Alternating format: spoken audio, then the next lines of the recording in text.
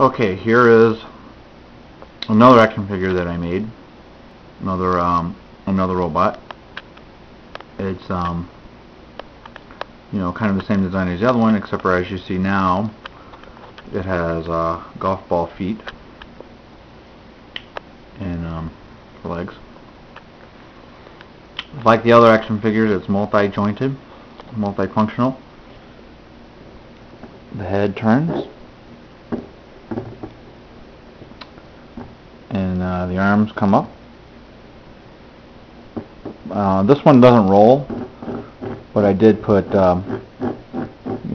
attach golf balls to the bottom. I just thought it was kind of a nice effect. Maybe I could spray paint them later. Just some old golf balls that I found. So again, the body is a tin can. The head is actually an old knob off of a bed post, and then 2 washers and 2 screws into the eyes. And then the arms are little tiny wrenches that I bought at American Scientific. The legs on this one are golf balls, and basically what I did is I just used a glue, Gorilla Glue actually, and glued them together. So anyway, just want to say, like, the action figures that I make are safe.